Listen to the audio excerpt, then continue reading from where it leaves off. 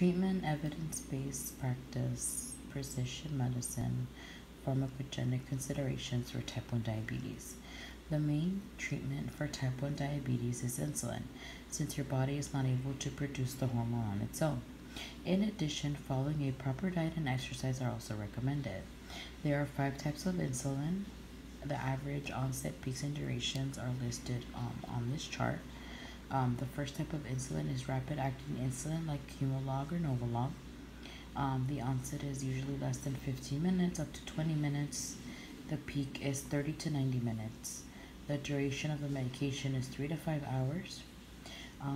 Main considerations to take when giving this medication is make sure to have a food plate or tray available in front of the patient.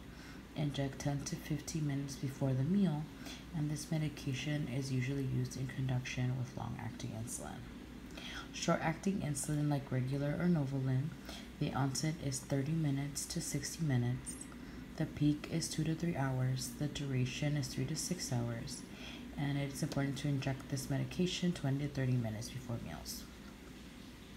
Intermittent acting insulin, such as NPH, the onset is usually 1 to 2 hours.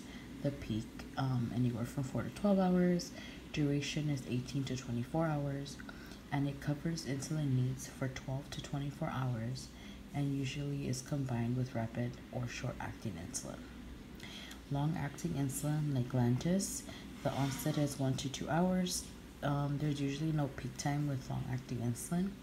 The duration is 20 to 36 hours, and this medication covers insulin need for 24 hours and is usually combined with rapid or short-acting insulin as needed. The last type of insulin is mixed insulin, like Humulin 7030 or Novolin 7030. The onset is usually 10 to 30 minutes.